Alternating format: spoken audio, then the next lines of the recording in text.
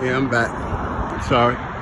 Now, I'm Kurt Franklin. Kurt Franklin's son is mine. He gets on TV and says, I'm a piece of shit. Never there was. I was never there for him, this and that. Okay. I said, remember when you were small? When I told you, do you see what they saying about me? Do you see it's true? You said no. And what did I tell you in front of your grandmother? Love your mother. Whatever you say, whatever you do, love your mother. And I took you back. So, did I mislead you? What did I do? I taught you how to love a woman.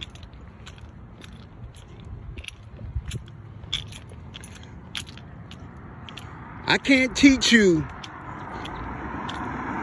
how to treat a woman because every woman wants to be treated differently. But I can tell you how to respect one. You understand? Every woman doesn't want her shoes tied. Every woman doesn't want you to open her car door up for her. Every woman is different. For me to tell you how to love a woman, I'm telling you how to love the woman that I'm with. See the difference? Any man that tells you how to love a woman, he's telling you how to love the woman he's with or the woman that he messed up with. Because that's how she want to be loved. So every time you go out and you talk about what your woman like,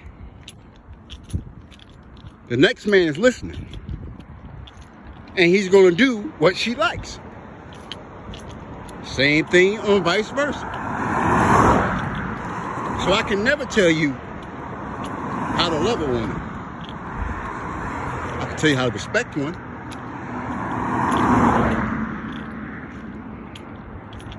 Okay?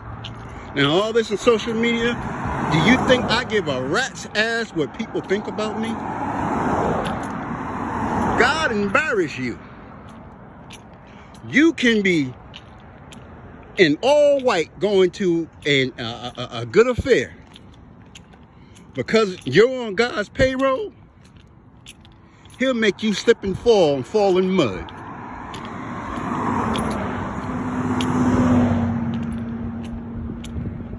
You can have the nicest car in the block, washed it, whole nine, sitting here talking to the prettiest girl on the block. Here come a rain cloud just over your car. He will embarrass you. So if God will embarrass you to get paid, why do you care what other people think about you? I'm getting paid by God. So you can go on the news and tell them anything you want to tell them. I care less. And if they say, well, you need me. Excuse me? Okay. So if God was to kill you, right? He killed you today. I'm lost? I'm lost because you're dead? So in other words, the world is over, right? Because you're dead. I don't need you. People keep telling you that. Oh, what you gonna do without me? Shit, live. I don't need you.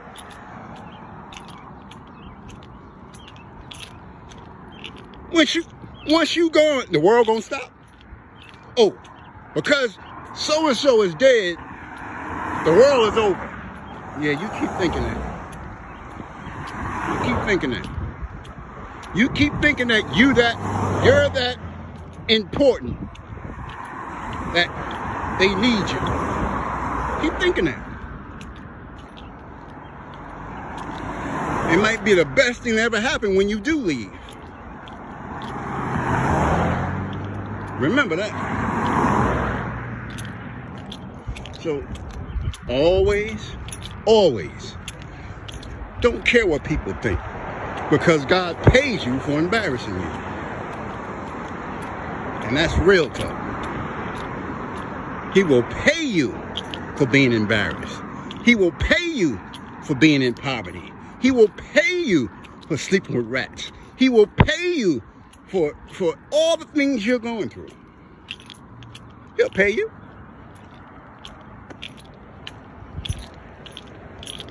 So don't care what people say. And you think I'm going to get on national TV and apologize? Hell, apologize for what? I don't need you. Because you what? You go buy my albums, you go buy my music. I'm supposed to apologize to you? Think about it. When God will embarrass you, he will embarrass you. There are people that was rich. Stock market crashed. They broke. They went from a yacht to a canoe and can't afford an oar.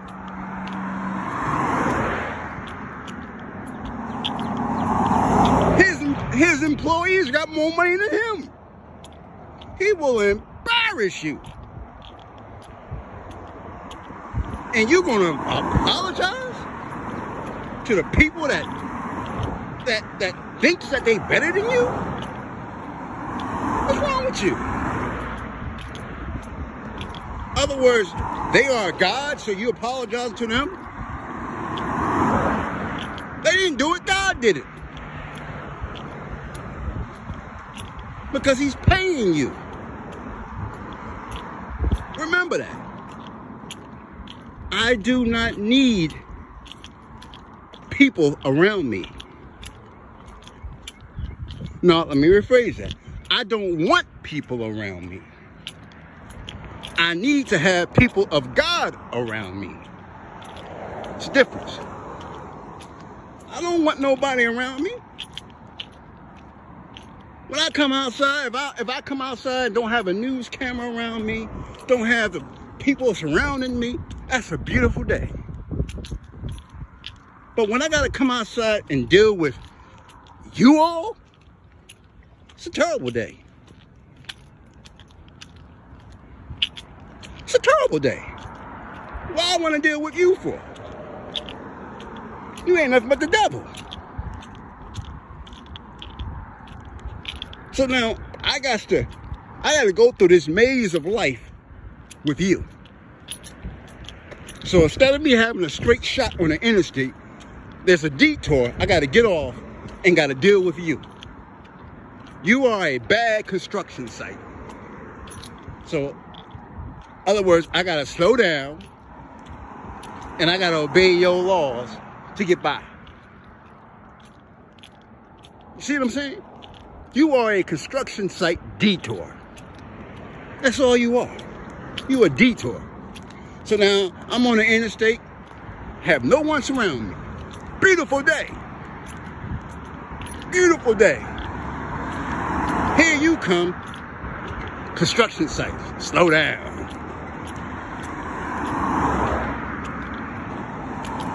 I'm saying to myself, shit, go somewhere else. Go work on another interstate. But that's God. God make construction sites on the road that you're traveling on to make you stronger. He pays you. He pays you. And every time you have music and there's someone talking bad about you, that's nothing but a construction site detour on an interstate you're traveling on. When you come outside, you see, I'm out here. Let me show you. There's nothing in front of me.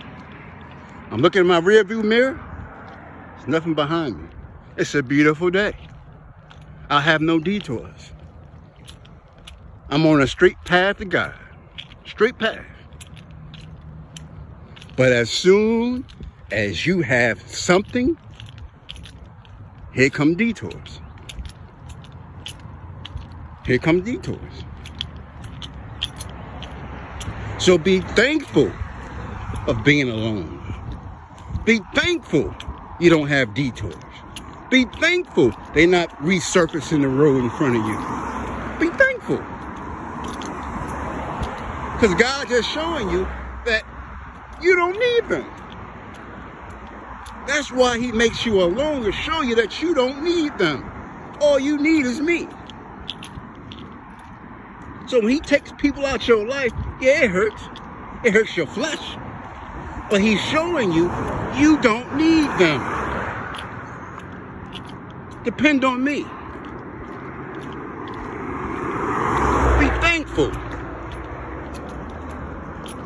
So now, let's look at my social media page. Now, once again, I'm a billionaire. I got billions of dollars. Me, Jay-Z, 50 Cent, Rick Ross, we toasting bottles and social media.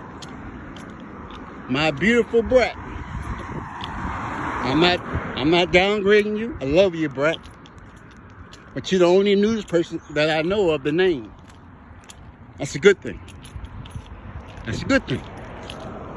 So, the brat comes and says, you missed countless appointments. They're talking about you. I can't worry about that. They want me. They don't need me. They want me. They want to use me for their benefit.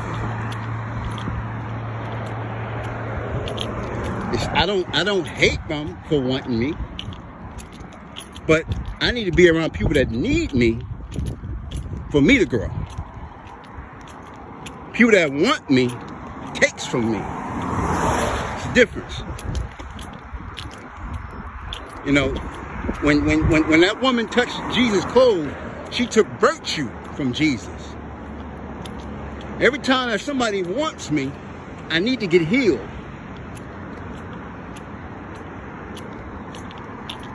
You know, every time a rich person goes around a person that wants, he got to make more deals. So every time a person wants me, I got to be healed. I got to make more deals. See what I'm saying? I don't need to be around people that want me. I need to be around people that need me. Because a person that needs me is going to elevate me. My daughter needs me. My wife needs me. My employee needs me. So when I go into the office and I see my employees, I see the smile they had for the week from the weekend of being with their family members. I see them buying lunch. I see them not bringing a lunchbox. I see them calling Grubhub. I see them driving new cars. They need me. So I'm going to work harder. You understand what I'm saying? I'm going to work harder. The person that wants me drains me. It's a difference.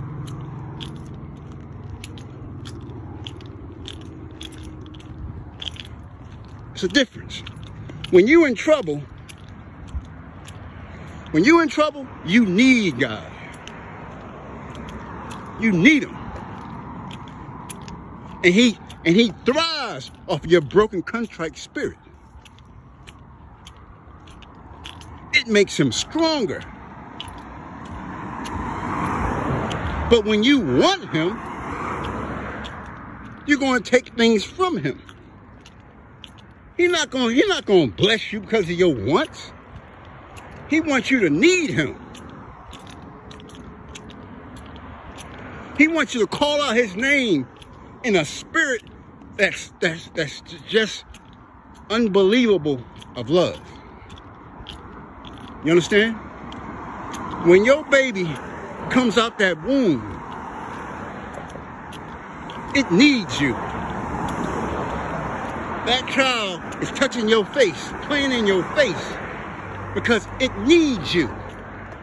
And if that's not energy for you being a parent, something wrong. Something wrong.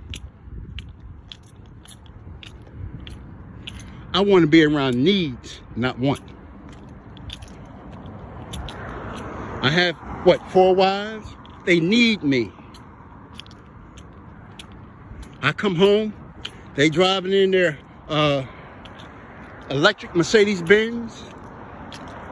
They plug up, they get a charge from to go out. They come home. It's a beautiful thing. They need me. Their speech is different. My speech is different. When they open that refrigerator up, something's inside. Their speech is different. When they go to a bank account, when you gotta check your balance before you take something out, you're broke. Remember that. When you gotta go to the bank and check your balance before you get money out, you're broke. I don't care if you're a millionaire or if you're a billionaire. If you gotta check that bank account balance before you get money out, you're broke. And if you got to budget, you're broke. Wealthy person do not check their bank account balance. They got too much to count. Remember that. When you wealthy, you got too much to count. You don't got no counting machine. You don't got that. Because every day you got to keep counting, you keep counting. It's a difference. When you wealthy, you don't check your bank account balance. You check what's coming in. You don't check what you got. You check what's coming in. And you budget off what's coming in. If I'm wealthy and I got $2 million coming in, I know today I can't spend no more than $2 million. See the difference? If I'm a rapper and I'm doing a show, I'm on tour, I made $1 million off tour or a show. I know today I can't spend more than $1 million. That's wealthy. When Jay-Z sells out Met Stadium, when Beyonce sells out a stadium, so when they go shopping based off what they made today. They don't check their balance. When you got employees, you base paying your employees of what you made today. If your employees' payroll is 100 grand for the week, you know if you made less than 100 grand, hey, somebody got to go. You see what I'm saying? That's wealthy.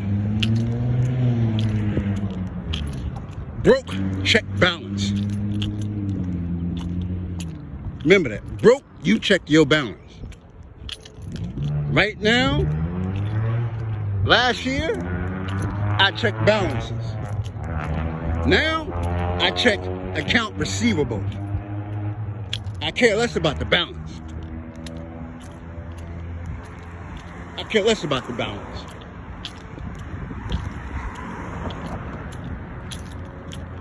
I know exactly what I got coming in. And if I had $10 million coming in today, and I only spent $1, I know I got $9 million. I know I got $9 million. So tomorrow, okay, for the week, I made $1 million. I spent $100,000. Or I ain't spent nothing. I got $10 million for the week. See what I'm saying? That's wealthy. That is wealth. Do you think Elon Musk checks his got a money machine? Do you really think that he's counting his money? You count his money. You worry about how much money he got. He cares less. That's the reason why he works so hard, because he goes by what he makes today. Oh, I only made $1 million a day. I got to work a little harder because I spent $10 million yesterday. That's wealth. You understand? So now, when you go to an employee in the natural, you're not employed by God. When you get up and go to work, you go to work to perform, you get a paycheck. You complain about the environment. You go to the boss and you say, well, I don't like this person. I don't like that person. That person mistreats me. So now your natural boss pleases you. He either separates you from the problem, or he tries to comfort the problem. Well, employed by God, you can complain all you want. You can complain all you want. It ain't gonna change. Because you're getting paid for services. You're getting paid to get embarrassed. So why would he change the situation if he's paying you to embarrass you? Think about it. If he's paying you to embarrass you, why would it change?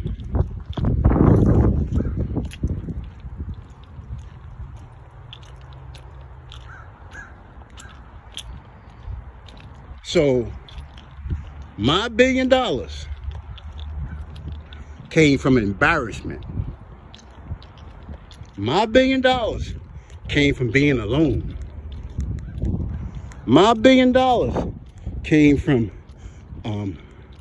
neglecting you. That's where my wealth comes from.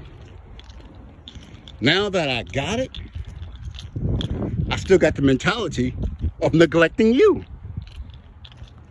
Because that's what pays me, neglecting you. So you get mad because I'm doing what pays me. So if I take my money and I give to the poor, who do the poor see? Every time I come around, they see me. They ain't looking for God, they looking for me. I ain't God. God embarrass you.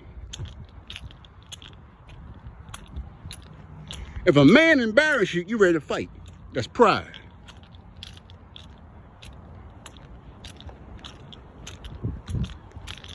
Well, you can't fight God because he will embarrass you. He'll make you wish you was dead sometimes.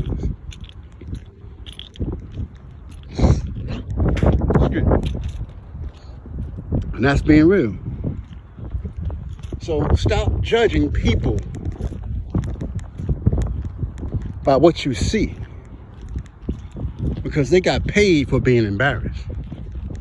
You don't think Ice Cube didn't get embarrassed being a child? You don't think Oprah Winfrey got embarrassed being a child? You don't think Jay-Z got embarrassed? Listen to the music. I got a million problems, and a woman ain't one. So obviously he been embarrassed. Look at 50 Cent, patiently waiting. Obviously he been embarrassed. Look at Dr. Dre. All I want to do is kids might listen to this. All I want to do is have sex with you. Obviously he been embarrassed. He didn't have no woman because he didn't have no money. He was embarrassed. Friends always being around women. He was embarrassed.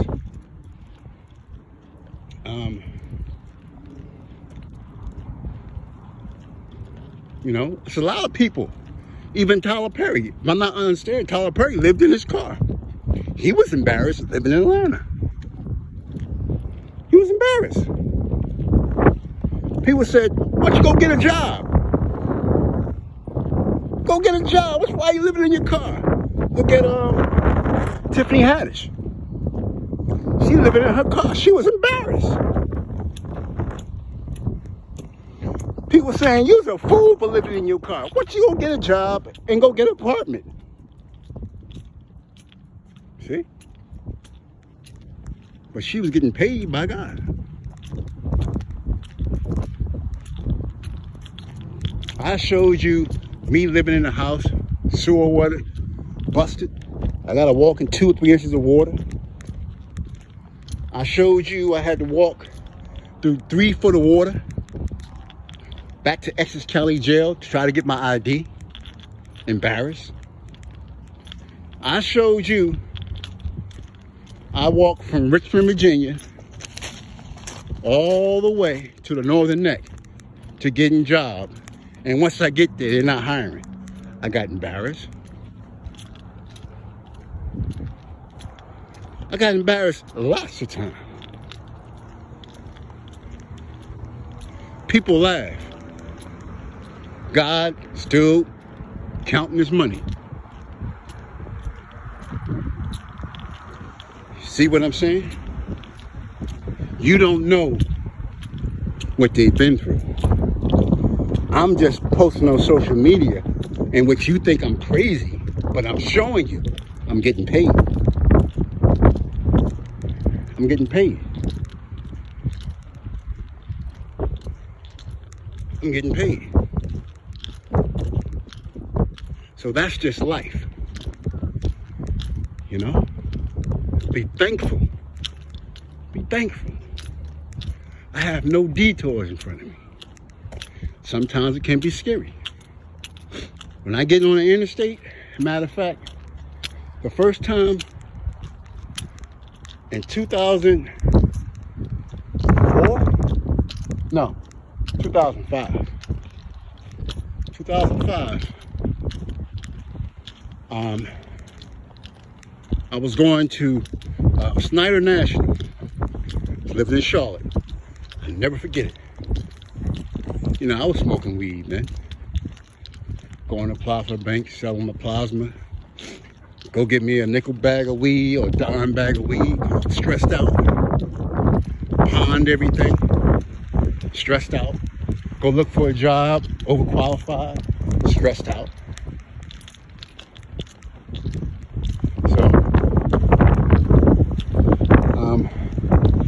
I called Snyder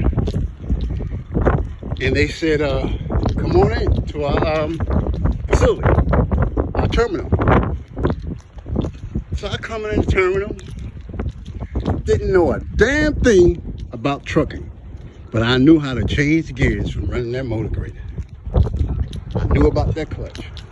I knew how to drive a manual car. And I'm seeing all these guys with pot bellies sitting in a terminal watching a TV. I came back to my wife and daughter and said, man, if I ain't driving trucks, I'm going home. I didn't know they had a logbook. I told my wife, shit, I'm gonna drive a truck, smoke me a blunt, because all I want to do is flatbed back then. I smoke a blunt, I could drive here to California. Didn't know they didn't have a logbook. So my brothers from Charlotte saying, you gotta learn the business. It's more than what you think it is. Then I called Snyder again and said, I want to drive, but you know, I got a wife and daughter home. You know, I'm going to Plaza Bank. I'm selling my plasma. You know, I got to make sure that I can provide for them. So They told me to get a chair before you come in. Get a chair, sit in that chair for 3 hours at a time. Only get out that chair, and you gotta use the bathroom. And you must eat. Now, she didn't say what I gotta eat, but you must eat. So now, me learned the business. I really didn't learn the business, the trucking business, until I went into moving. When I went to JB Hunt, I knew the business. I knew the business. I had a supply, demand, and equilibrium of what I needed. I knew the business. Let me explain something to you. When I was staying with my aunt, rest in peace, my aunt Evelyn Cupid and Cheryl. They rode with me the whole time, in Jersey and in Richmond. They rode with me. I promised them I was going to buy them a house, but they didn't live long enough for me to get them a house. So I was going to give that house to their daughter, Cheryl's daughter, Ebony. I promised them I'm going to get them a house. They looking in heaven, looking down at me. Rest in peace. I didn't forget about you. Because you rode with me in poverty. You rode with me when I was on the road. When I came off the road, I came to you. Asked what you need. I would gave you my whole paycheck and you knew it. Because that's how I was raised. But me get off that. Rest in peace, Cheryl and Aunt Evelyn. I love you. I always will love you. You're like a mother to me. It hurt my soul when I couldn't come to Aunt Evelyn's funeral. Hurt my soul. But back to it. I was staying in Irvington with my aunt. I think it was Elmwood Place, something like that. So I ain't know nothing about moving. My Aunt Cheryl, my cousin Cheryl, Aunt Evelyn stayed in this place. And they had Jamaicans either over top of them or under them. And they was the nastiest people. They had roaches all over the place. And I said, Auntie, I got to get you out of here, Auntie. The only thing my aunt would say, Tony, I just want you to get on your feet. Auntie, I got to get you out of here, Auntie. Look at all these roaches, Auntie. So I got up. Before then, I went to, I called my union hall. I just got the jersey, went to my union hall. And I went to him and said, look, man, I need a job, man. So they gave me a job, and I didn't have work boots. And I was working in Elizabeth, right there by the Ferrari dealership in Mac. I think it was either a Mac or a Ferrari dealership. They was building a school. So, my cousin Cookie, she took me around the place. I said, no. I said, I need to know where it's at. I'll get there. If I can sleep outside or sleep inside the machine, I'll be there. I said, Auntie, I'm getting you out this house. She said, Tony, take care of yourself. I said, Auntie, no, I love you too much to have you in a house full of roaches. I love you too much. So I went there and I had to operate the dozer. The dozer, the backhoe. They reversed the hoses because I was used to I think I was used to a Caterpillar setup, but they had a John Deere. And there was guys in the hole was doing pipes. I'll never forget it. So I told the guys, come out the hole. I'm not used to this setup. So they were sitting there like, he don't know how to run the machine. Within 5 minutes, I got it. So I'm in there working. They was trying to get rid of me, but didn't know how. So I was running a dozer in this tight location. I didn't have on construction boots. I was waiting for my first paycheck. Because, you know, I didn't want to bother my aunt. My aunt, they was living in a house with roaches. But they asked me, I said, no, I don't need your money. I don't need your money. I'm trying to get you out of here. So they came to me and said, well, we got to let you go because, you know, you got sneakers on. It's a hard, you got to wear construction boots. And the union BA came. I said, man, can you help me with some boots? I said, man, I done did everything for this union. I did everything, man. I'm trying to get money, man. I got my aunt living in a house with roaches. I got a daughter. I don't got nothing.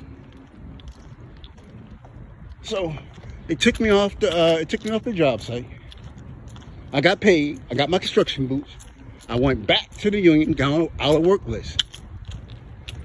All the guys that I used to know was either out working, but I remember the Prudential building. This was way after that, though. No, then, no, that was way after that.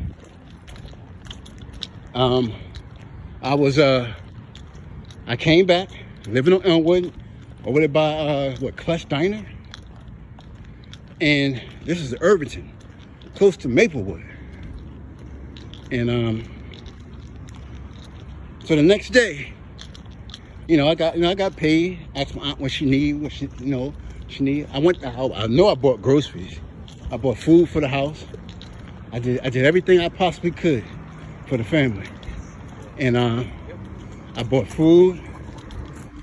And the next day I got up. I remember my god brother Rocky Barber. He used to talk about father and son moving. I was like, you know, he used to drive trucks. Rocky used to drive trucks. First time I got in the truck was with Rocky and my father. My father shifted all 18 gears on a city street. I couldn't believe it. Couldn't nobody believe it.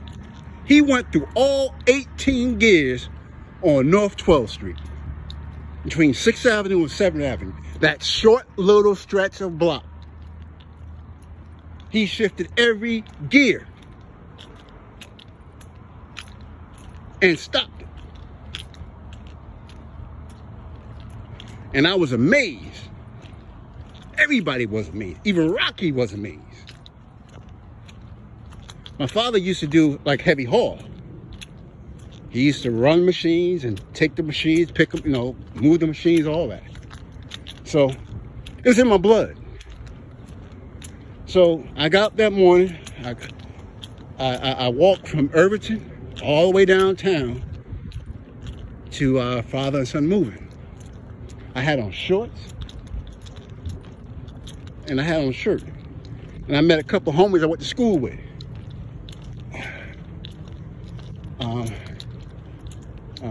Yeah, and he was going out, and Donna and Frank, they was owning father and son moving. They said, well, you want to go out right now? Yeah, I'll go out. It was the 3rd floor, walk down. Never in my life did moving. So it was Dre. God bless you. I think Dre got his own moving business in Jersey now. So it was me, Dre, and another guy.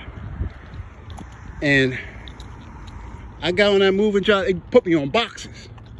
I had to walk boxes from the 3rd floor all the way down to the truck. I did it. Dre said, man, you coming back tomorrow? I said, yeah, I'm coming back tomorrow. I said, if it's work, yeah, I'm coming. I'll be here every day. I was there every day, at least a half hour before they open up. So, the long distance driver was Billy Johnson. He's like a father to me. He put me under his wing. I should do long distance with him. You know, it was me, Tiny. I met all his sons. His sons just worked for Atlas. And we was in North Carolina, I believe. You know, North Carolina or Georgia. The first pilot in Georgia, I think that's an international dealer. And we was going and looking at trucks. Billy was looking for a truck for me to drive, or to do moving.